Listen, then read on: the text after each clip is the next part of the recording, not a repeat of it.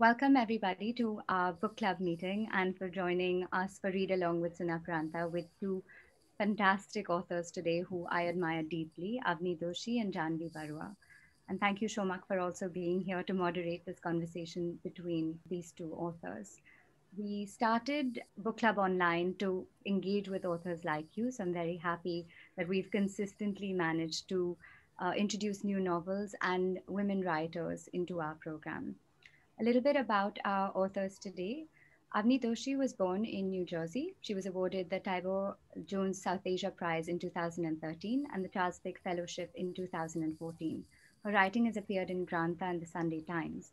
Her debut novel, Burnt Sugar, which was also released as Girl in White Cotton, is on the Booker Prize 2020 shortlist and has been translated into 15 different languages. Jahnavi Barua is a writer based in Bangalore, India. Her debut collection of short stories, titled Next Door, was longlisted for the Frank O'Connor International Story Award. Her next novel, Rebirth, was shortlisted for the Man Asian Literary Prize and the Commonwealth Writers' Prize. Undertow, the one we focus on today, was longlisted for the JCB Prize for Literature in 2020. She studied medicine at university but is not a practicing doctor. She was born in Guwahati and raised between Assam, Meghalaya, Delhi, and Manchester. Somak Ghoshal is a journalist, editor, and writer. He has written for a range of Indian and international magazines, including but not limited to The Telegraph, Mint, HuffPost, Vogue India, and The Caravan magazine. Thank you all of you for being here today. I'm going to hand it over to our authors to do a short reading from their novels. I'm just going to read a little bit from the beginning of the novel.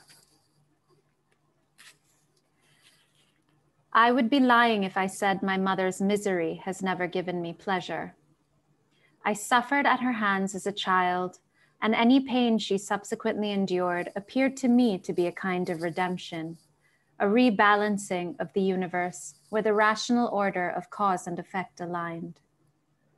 But now I can't even the tally between us. The reason is simple. My mother is forgetting, and there is nothing I can do about it. There is no way to make her remember the things she has done in the past, no way to baste her in guilt. I used to bring up instances of her cruelty casually over tea and watch her face curve into a frown. Now she mostly can't recall what I'm talking about. Her eyes are distant with perpetual cheer. Anyone witnessing this will touch my hand and whisper, "Enough now, she doesn't remember. Poor thing." The sympathy she elicits in others gives rise to something acrid in me. Sometimes I refer to Ma in the past tense, even though she is still alive. This would hurt her if she could remember it long enough. Dilip is her favorite person at the moment. He is the ideal son-in-law. When they meet, expectations don't fly in circles around their heads. He doesn't remember her as she was. He accepts her as she is and is happy to reintroduce himself if she forgets his name. I wish I could be that way, but the mother I remember appears and vanishes in front of me, a battery-operated doll whose mechanism is failing. The doll turns inanimate. The spell is broken. The child does not know what is real or what can be counted on. Maybe she never knew. The child cries. I wish India allowed for assisted suicide like the Netherlands, not just for the dignity of the patient, but for everyone involved. I should be sad instead of angry. Sometimes I cry when no one else is around. I am grieving, but it's too early to burn the body. Thank you, that was beautiful. I'm reading a very short section from the middle of my new novel, Undertow. A little background, it's the story runs between a granddaughter who's never been to her grandfather's house in Assam. She's come in now and she's also never seen her mother as a mother was before she was a mother, before she was married off. And in this big house, she's seeking to find her mother in a way. She's looking for a mother here. And how she does this is she goes around the house in the siesta time in the afternoon. In Assam, between 2 and 5, houses shut down. Nobody sort of stirs. I think many warm places, perhaps in Goa, I know in Mangalore they do. And the girl creeps around the house trying to find out things about her mother. So a short passage from what happens on one of those afternoons when she is sort of excavating the house. The day after the storm, the rain which had eased up in the early hours of the morning began anew just before lunch. Sheets of water fell across the river and the hill, and soon the hedge bordering the garden was just a smudge. Even with a shawl draped around her shoulders, Loya was cold. She drew her legs up under her on the soft cushion of the cane chair in the veranda. The drumming of the rain on the tin roof infuriated her. She felt stifled, hemmed in by the ring of water. On television flashed scenes of flooded streets in Guwahati's many low-lying streets. Loya was shocked to hear that people had died in the storm. She saw the picture of an infant who had died, electrocuted when a live cable fell into the water. The mother sat with a tiny body on her lap, refusing to give it up for cremation. When will this rain stop? She asked at lunch. Hard to say, Raman said. He seemed cheerful on such a dismal day. Loya could blame many things later. The incessant rain that played havoc with her nerves, the unsettling call from Jyoti, even her periods that had her insides tied up in knots. All of these, and yet none of them. After lunch, Torun took to bed and Raman vanished into his room. Biren went to drop Sita at her basti and Ramlal went with them. More restless than usual, Loya roamed the dim house. The curtains had been left open this afternoon. There was no sun to guard against. The rain still fell in a steady drizzle. In the governess' drawing room, there was a cabinet of dark polished wood against the wall that Loya had not yet explored. She sat down on the floor and slid open one of the shutters. Inside were neat stacks of what looked like photo albums. Very gently, Loya lifted one onto her lap. The photographs fixed on the thick black pages by triangular corner tabs were protected by thin pages of crackling translucent paper between them. There were pictures of Bikram, her cousin, when he was a boy. The pictures were mostly of him. Bikram with Arun Mama and Sonia Mami, Bikram with Torun and then with Usha. Loya stopped to peer into the last. She had not paid much attention to the photograph of Usha that Jitu had shown her. So immersed was Loya in the album on her lap that she did not hear Torun's door open. She did not hear his footsteps. Only when a shadow fell across did she look up. Torun was standing over her, his face dark with fury. How dare you, he began. Loya was bewildered. What have I done? Sneaking around behind my back and looking into things that don't concern you. Torun's voice was low, but hard with anger. What things? Loya's face was hot now. The albums, they are private. Loya closed the album carefully and put it gently on the floor. She stood up to her full height. Is that right? She said softly. Just as your family has been private all these years. Torun looked up at her, his jaw set. Loya went on gently. So private, it could not let a daughter into it? Watch your tone, young lady. Torun was louder now. Loya found herself beginning to shake. And you watch yours. Torun's face turned red. He raised a finger. Don't you dare, he said. I am not spoken to like this.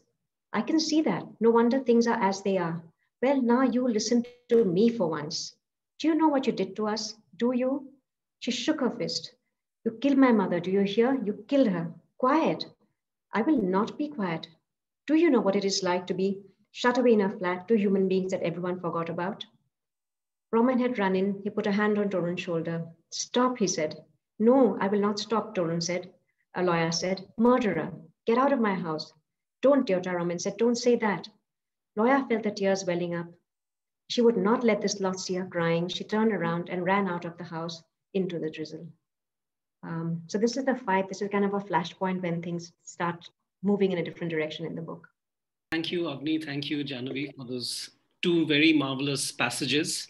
So potent and powerful. And I'm sort of tempted to quote a cliche, which is Kafka saying that a book must be the axe to break the frozen sea inside us.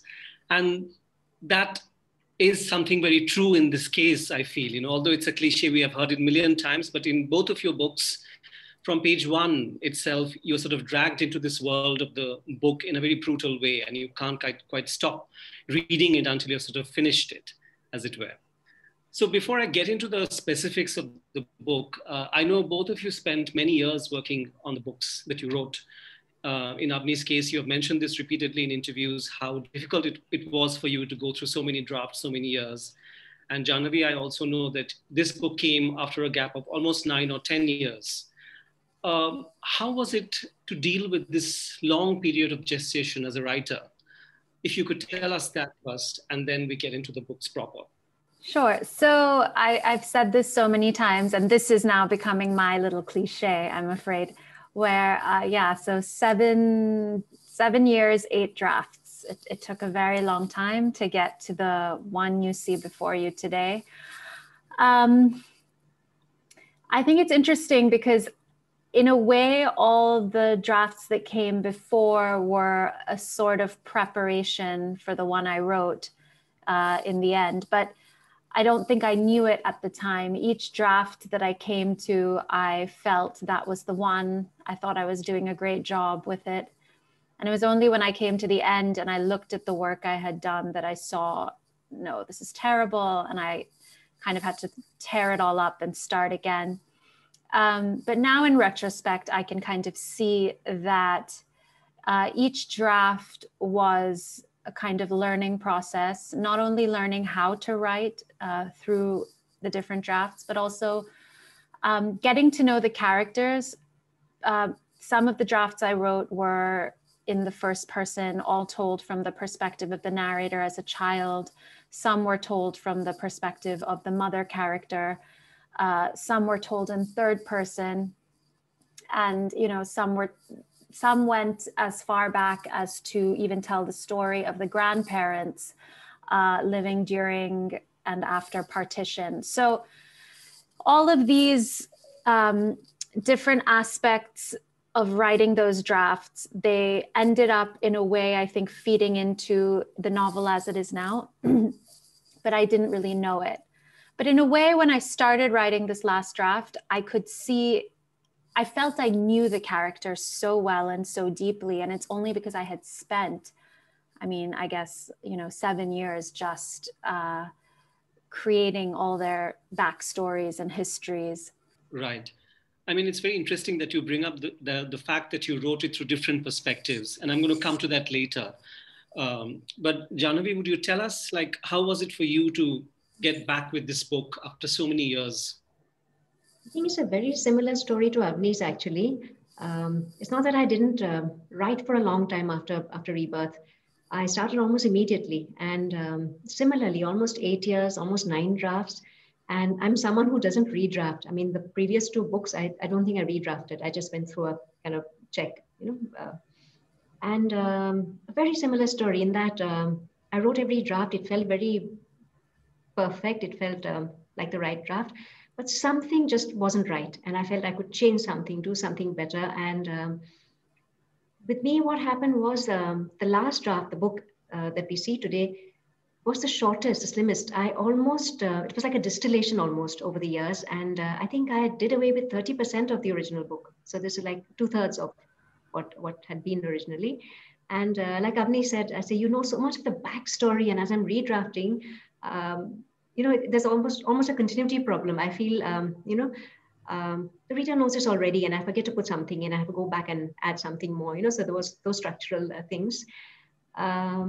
I had difficulty with the fact, again, perspective. I was speaking from the point of view of both Loya and the grandfather. And in certain drafts, I felt I was partial to Loya. In the other, I thought I was being partial to Torun. And I kept trying to find that balance. That's what took me quite some time to do, apart from some period of ill health. And in the end, I think I'm fortunate, I guess. I just knew that the balance was right, the pitch was right, and that's a book in front of us. Right.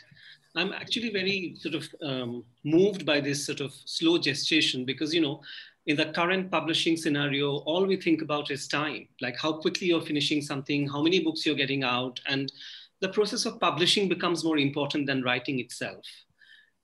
You write because you have to write, not because you have to publish. And that is something I hold on to as a thought very dearly. Um, Yes, so, we like. sorry, please. Sorry, we are kind of the, the slow food movement. We're kind of the slow writers in this very fast-paced, publishing world. I think I have to say, I have this brilliant agent. I have Shruti, who you know, Somak, and instead of saying hurry up, when's the next book coming, Shruti is the sort to say, any good book takes 8 years, and you can take up to 12 years if you want. I'm like, thank you so much. There's no pressure at all to finish. Absolutely. And that's why we read a book even when it's slim and it stays with us for so long. It's not just the time of consumption of the book, but what it does to you after you've finished it.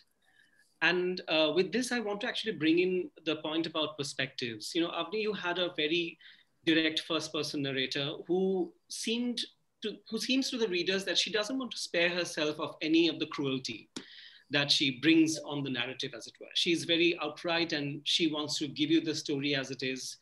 Was that a process of paring down various layers of niceties and coming to this very raw, brutal voice? I would say yes, to some degree, but I was also aware that the narrator has experienced a great deal of trauma.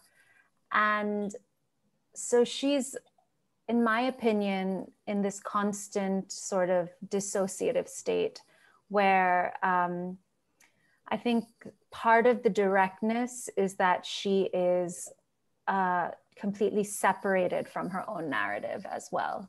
She's telling this story, but at the same time, she's kind of numb in terms of how much of it she's actually feeling. And also another part of it for me was, she is a kind of unreliable narrator. Mm. And because of that, we're in this constant dance. I think not we necessarily, the reader is in a constant dance with her, I think, in terms of what to believe and what not to believe. So then in terms of that, I think the element of directness is again called into question, because how much of this is actually true? How much of this is reliable information? And, memory is a kind of important theme that runs throughout the novel. And I kind of try to point out again and again that memory is something that we remember together. It's something that we create together. So because her mother, the kind of primary, her primary caretaker in a way, and the person who would be the one to kind of solidify her memories, that person has Alzheimer's disease and is sort of taken out of the equation. So now how reliable are Antara's memories from that perspective as well? Not just from the perspective that she could be lying to get what she wants, but also the person who she would be remembering with is no longer able to have that position in her life. Right. I think in a strange way, this is why your book is so sort of complementary to Jahnavi's, because that's also a mother and daughter trying to navigate memory together. But until the daughter actually returns to the past that she has left behind physically, there is no connection as such, almost. It sort of begins from there. You mentioned something about this delicate dance that we as readers do with Antara. I also felt the same with Jahnavi's characters, because we don't know how to feel about some of them. The things that they're telling us. Torun, for instance, we don't know enough about Usha, for instance. We only know that she was very cruel to her daughter and quite sort of merciless throughout her life to other people. But we also don't know how to feel about Loya and how to feel about Rukmini. Was it a challenge, Jahnavi, to sort of create these characters who would be constantly trying to kind of make themselves available to the readers, as it were, emotionally, and we are not ever allowed any direct access to what they are?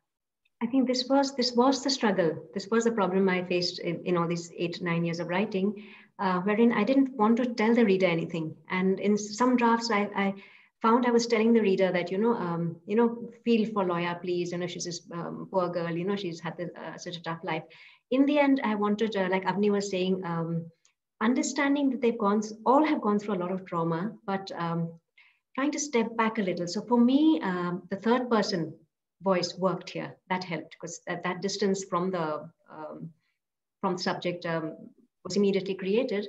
And I think I try to kind of show them all around, the good bits, the bad bits, the bad hair days, and really left it to, because all of us are like that, right? We're such a complex mix of so many things. The days we have thoughts we shouldn't have, the days, the certain things we do, we regret later. So I kind of wrote them in the full sort of view, well-rounded view, and left it to the reader. And somehow I think that worked, because, Torun, for all his weakness, is a kind guy at heart, that came through.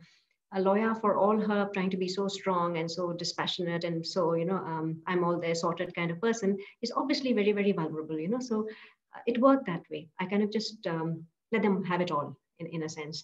And standing back at a safe distance, and there, this third person view really helped.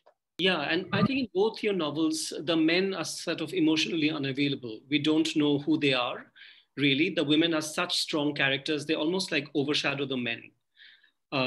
In both the novels, to a degree, I'm not saying all men are equal. There's Robin in your book, who is a very warm, generous, sort of giving man in that sense. Yes, but yes, Robin, correct. He's sort of very sort of retiring, and he doesn't want to sort of commit himself. Right. Yes, you're right, Somak. I mean, I think it's the stronger women than men in the books, but I think Torun this time kind of holds his own, despite his various flaws. I mean, he's obviously a very flawed person, but he kind of is a fairly strong character in the book, and I wanted him to have like equal strength, stand equal to lawyer in the sense. And Robin, of course, in the shadows, but very much there, and very much a very sort of strong anchor to the book. Yes. Yes. I want to ask Avni actually about Dilip, because he seems to me such an interesting character who you could dismiss quite easily, saying that, oh, he has no clue about what's going on in his wife's mind. But is that what you actually wanted to create? Because I can't make up my mind about him as a reader. I can't make up my mind about him as a writer either. I think I wanted to give the sense that he does, in fact, have a deep and interesting inner life. The question is, because we're looking at him through the lens of, through Antara's view of him, how much are we able to see, in a sense, how much three-dimensionality is he allowed to have? Another thing that was interesting for me that I was sort of trying to discover through his character was the particular conundrum of the American-born of Indian descent kind of returning to India to understand what his or her relationship is with the mother country, and what that particular relationship looks like, and what discomforts are inherent there, and how the question of identity emerges in that particular context. And that was quite a personal line of questioning for me, because that's something that I did myself. I moved to India in my 20s, and I think I had a very romantic vision of what it would be like to live in India. I always came to India as a child and experienced it through, the domestic spaces and through my relationships with family members. But when I actually moved there and lived there and began to work, it was again very different. And so I was just trying to think around what that particular kind of identity crisis is like. I think I always read growing up, stories of the Indian immigrant kind of moving from India to another country and negotiating that set of problems or questions. But this was, again, something a little different, had a different set of nuances. And I was kind of curious about what that might look like and what might emerge from his character. And you see with his character, he actually has, he doesn't know, in fact, how to identify himself really. And it's through kind of looking to religion or looking to, some kind of ancestral idea of what it is to be Indian. He takes on vegetarianism very strongly. He kind of is, edging on sort of becoming a bit fundamentalist about it, because he's trying to sort of understand, how he is Indian and what it means to be Indian. And I see that actually a lot, I think, with, diasporic populations. So. Right. I think you also created a microcosm which was not the typical India that a diasporic population would read about, especially setting your novel in Pune and then, taking us back into the ashram. I think this was before Wild Wild Country, right? So we were not quite sort of expecting that kind of a kind of foray into that world in a novel of this nature. So it was kind of thwarting also expectations and sort of playing with readers' expectations. That's how I felt it while reading it. Would you agree with that? That you were kind of trying to also steer clear of a certain cliche of India? I don't think I was purposely steering clear of any cliches. I didn't really have cliches in my mind. For me, I grew up around Pune, and I grew up around a lot of women who belonged to the ashram, in the Osho ashram at different points. And so it was always kind of there in the back of my mind and sort of in my imagination. But I guess what ended up happening is because I am telling the story of the ashram through the eyes of a child, you're not seeing the ashram, from this kind of place of, I don't know, you're not seeing it from the eyes of a kind of foreigner, or you're not seeing it even from the eyes of an adult. You're basically seeing it from the eyes of I don't have a better word for it than a hostage, in a sense, right? I mean, she is basically hostage in that ashram there against her will.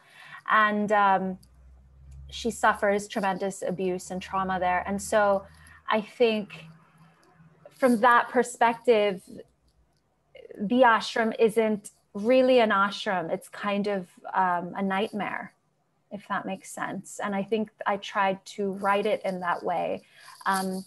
A lot of people have asked me about the ashram scene, her first kind of memory, which is at the ashram. And I made a pretty,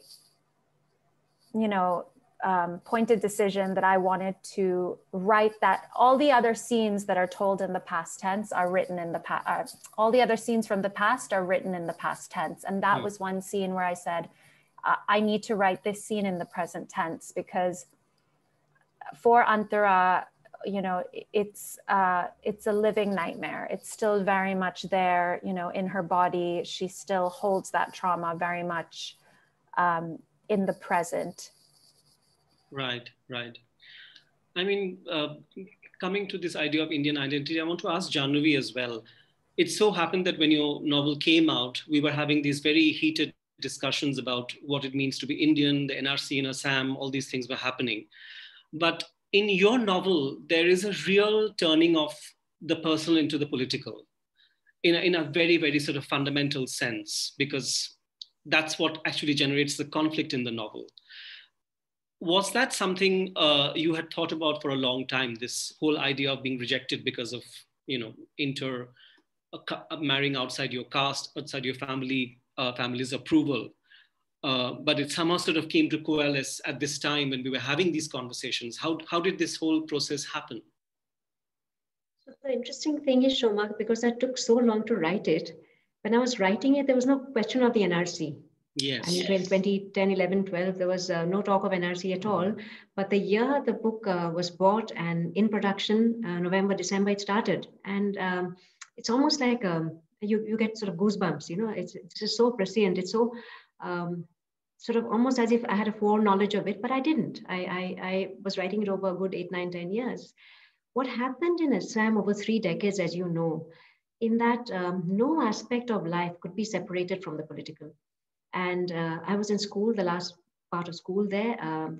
5 years of my medical studies there. And the political fed into our daily life. The morning when you open the newspaper, it sort of set the tone for the day. If there was a bomb blast somewhere further down the street, you would be careful that day. Maybe you couldn't go to college, maybe classes are suspended for a week.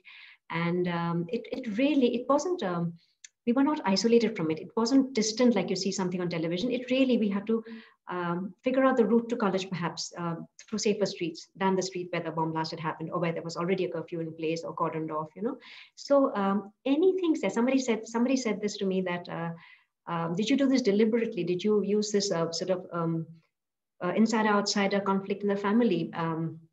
Did you use the political stage to highlight that?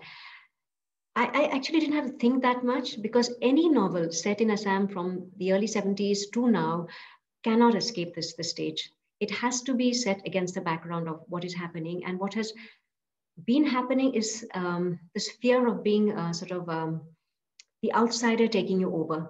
And naturally, this huge anxiety, which sort of leads to a flare up of resentment against the outsider. This is the landscape outside. So the natural fear of outsider, I always say, because our country is so big, we're so vast, there are natural differences, right? And unfortunately, this throws up what I said about when we were chatting earlier about colors. White is seen as such a beautiful color in Assam, and all our ceremonies, we have to wear white. When I came into the south of India, I married into a Konkani Saraswat family, and partly Saraswat, and it was that don't wear white, it's inauspicious. And these little things throw up walls. And in the case of Assam, because suddenly we had this influx of people from outside, and our very language, our very sort of identity was sort of in danger of being swamped, there is a very deep fear of the outsider. So the term used in our days was, are you local? Are you non-local? So that sort of is always there outside.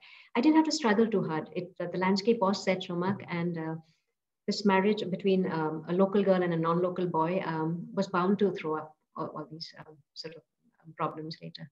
And this is not like, I think, peculiar just to Assam. I think in any parts of India, in my generation, I'm glad to say it is on the way now, marrying outside a community was such a big threat, such an assault on the family that, there were family meetings, there were family feuds, you didn't see your children for years. And this is what happened to Loya and Rukmini.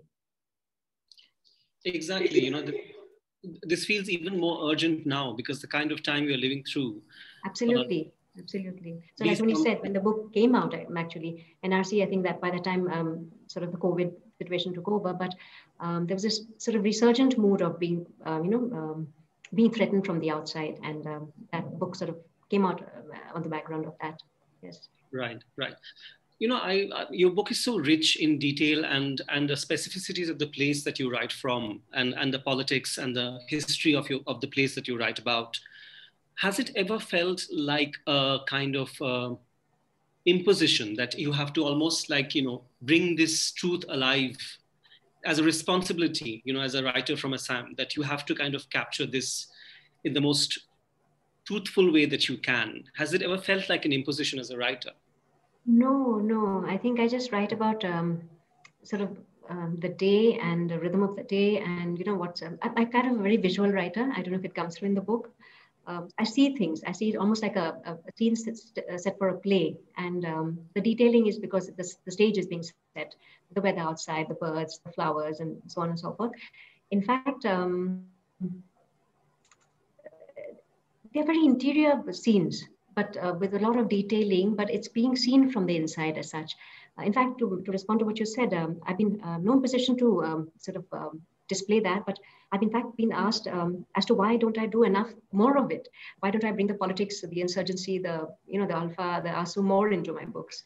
So there's no imposition. I think it just comes in organically as to what I need for a scene or what I need for a setting. I was particularly thrilled by the descriptions of food in your book, really. I mean, that famous Assamese cuisine that, all the delicacies and all the everything that you sort of bring out so beautifully. So it was really, for a Bengali like me, it was very thrilling to read about. Yes, it's very similar. It's very similar to Bengali cuisine with delicate sort of subtle differences, yeah. Right. Food is such a big part of, I think, any Indian household, not just Assam or Bengal. And the point of food here was not just the food itself, but to show how it is used as a tool to show love, right? And in Loya's case, she was never fed. Her mom never asked her what did she want to eat, what her particular tastes were. So it's kind of, I used it as a tool of deprivation almost. You know, she wasn't nurtured enough. And when she comes into this house and Roman sort of puts this caramel custard in front of her, she breaks down because no one has thought enough of her to give her the food that she wants to eat. You know? And I saw a lot of this in Avni's book too, where Antara eats a lot, right? I mean, when possible, she does eat a lot. And I don't know if readers have got it, but I may be wrong here, Avni, but Antara and Loya both have this body image problem, you know, in the sense, I don't know if it's a problem, but they are girls who are larger than normal and kind of a discomfort there. You know, you're trying to find home in many places and you're not even at home in your own body sort of feeling, you know. So yeah, food was kind of an element in the book. Avni, would you like to add something to that? I think food, yeah, for me, food kind of was operating in various ways throughout the novel. In my research of Alzheimer's disease, I found that recipes are actually one of the first things to go when people start to lose their memories. And so that was one way in which I was kind of mapping or kind of creating a sort of timeline for Tara, for the mother character, to lose, as she was losing her memory. She was, you know, forgetting to put potato in the sabudana khichdi, or, you know, she was forgetting, like, and just, you know, a little bit earlier, she was making the bengan ka bharta just perfect. So it was just this slow kind of, you know, diminishment of her memory. On the other hand, yes, in another way, yes, I think for Antara, for the narrator, her relationship to food is, it's connected to hunger, but she has many different kinds of hunger that are just constantly, you know, not being satiated. And so she finds that satiation through food.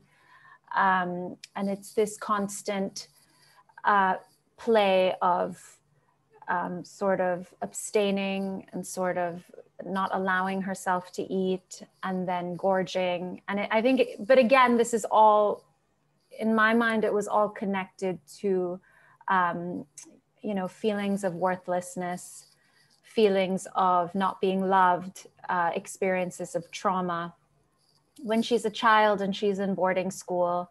And it's interesting, I think, like, I have always associated fear and anxiety with the gut. I don't know, in my own experience. And so, you know, I guess I put that into Antara as well, where she has this kind of unease in her gut all the time. When she's in boarding school and she's being kind of abandoned by her family, she has these feelings of kind of bubbles of different, of varying, you know, shapes and different kinds of hardness, you know, all up and down her throat, esophagus, down into her stomach. And so I don't know, for me, it wasn't just about food. It was about digestion. It was about what happens when, what's happening on the inside of the body when we're experiencing things externally as well. I was interested in that kind of play between the exteriority and the interiority of the character, not only from an emotional perspective, but a very like bodily perspective as well. That's really interesting because food is such a potent metaphor, right? Like you can do so many things with it to signify so many levels of unfulfillment, you know, all sorts of deprivations, as you said, fear, anxiety.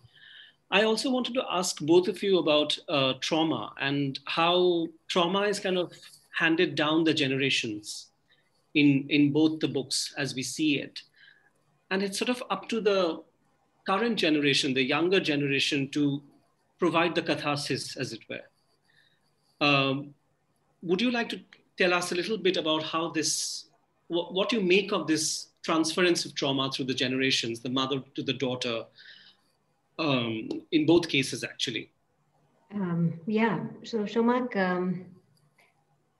in Undertow, as in a lot of my other work, I think the relationships within a family, particularly when you're young, particularly the relationship structures as they evolve when a child is young, I kind of feel they travel through the person's life.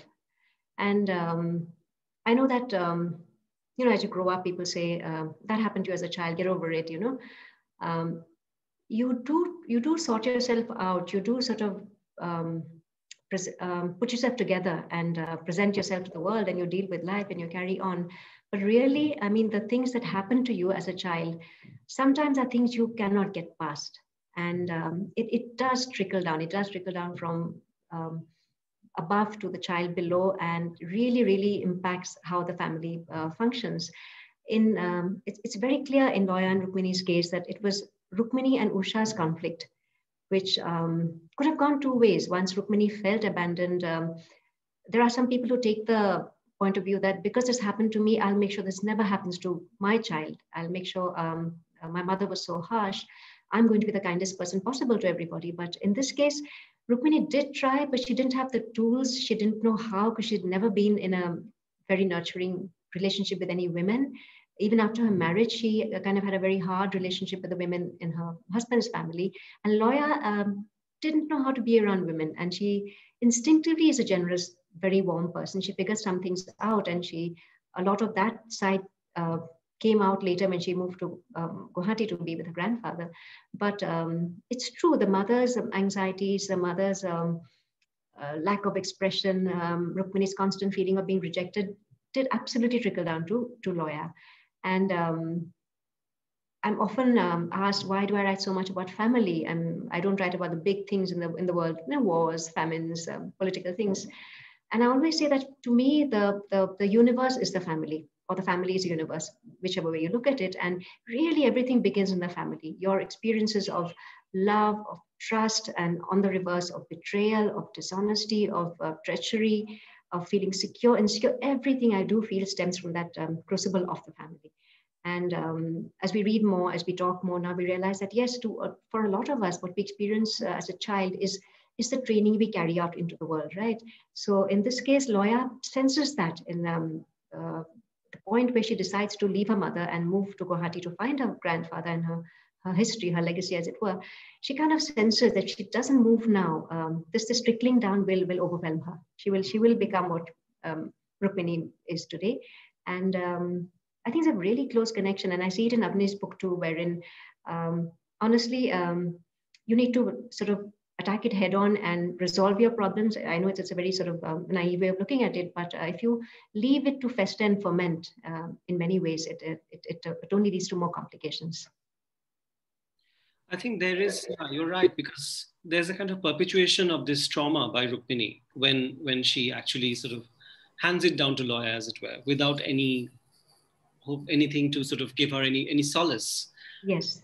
And Loya is the person who actually breaks that cycle, yes. as it were. And it is through her that the family tries to gain some catharsis, but horrible tragedy ends the possibility of it. Yes. So, Avni, I was also wondering whether you would like to say something about, the inheritance of trauma from Tara to Antara and the kind of person that Antara has become because of Tara, probably. Yeah, so I was thinking about the way trauma is passed down, again, in several ways. So I was thinking about it like from even a genetic perspective, like in terms of epigenetics. I was thinking about the kind of neurological realities that, when we are constantly engaging in certain behaviors and we're constantly viewing certain behaviors as children, those kind of pathways get really strengthened and hardened into place where they become very difficult to then break out of. And for me, thinking about the way trauma is passed down was really about thinking through certain patterns and repetitions that begin to emerge as you see the characters interact with one another. And it becomes a kind of, there's this saying that I really love from Alain de Botton, where he says, although I'm sure he's taken it from someone else, but he says that we want to suffer in ways that are familiar to us.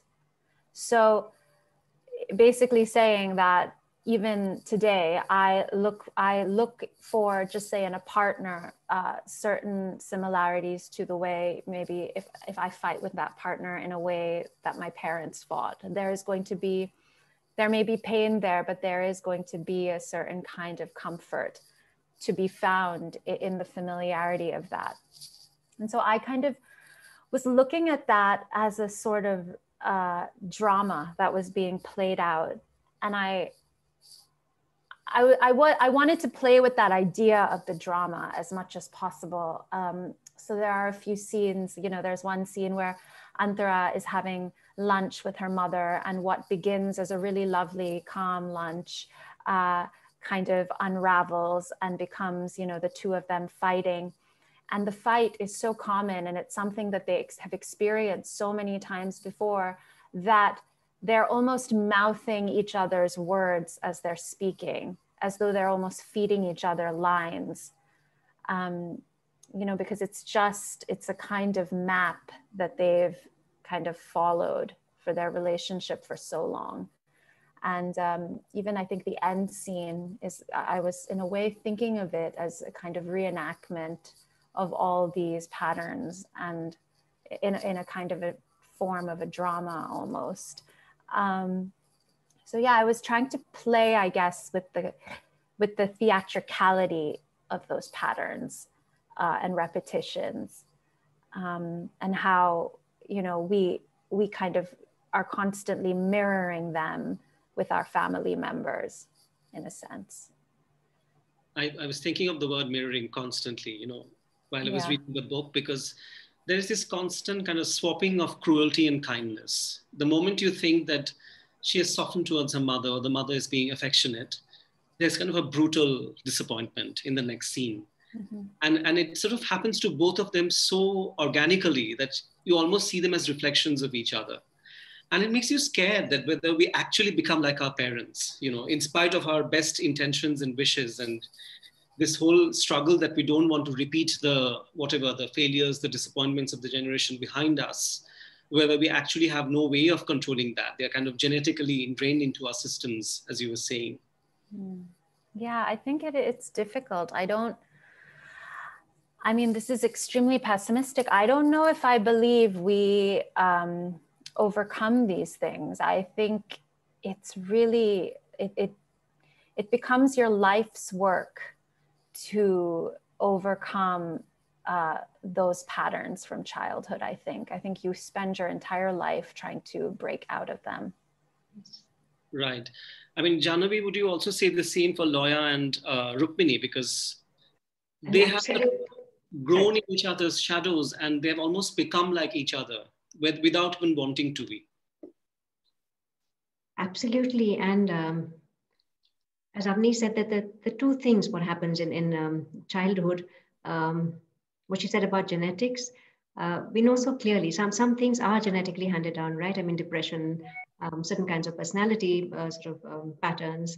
And interesting things have come up in recent years wherein they've looked at, studies have looked at, let's say, depression, and found that children who have had very stressful childhoods, like Antara has, like Loya had, are so much more likely to be depressed adults. So these things have sort of fallen into place, these patterns. So trauma is physically, bodily, and mentally, psychologically passed down in that way.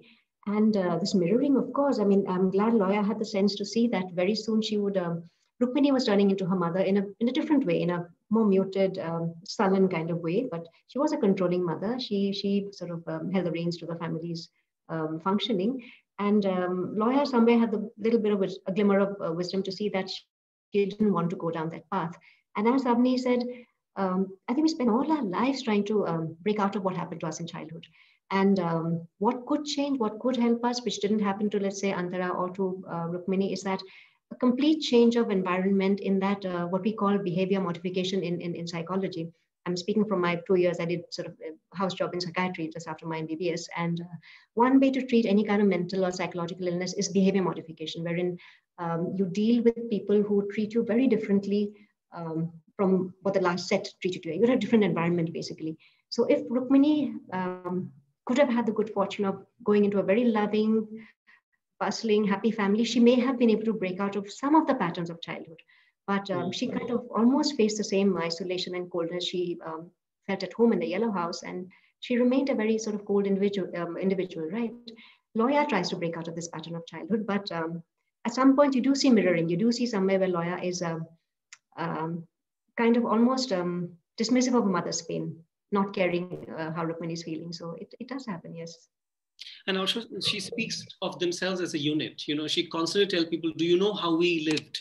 And this sense of we is almost like a one thing, you know, like my mother and I are just one. We were sort of shoved into this apartment and thrown out of the house by my father. And it felt like almost an entity, an organism, you know, the two of them. She definitely felt that way. She kind of felt that this was the unit, kind of what I felt with Antara and Tara also, that it is we, you know, versus the rest of the world. And very much mother and daughter here were a we until she went to Guwahati and saw that there's a larger world out there for her.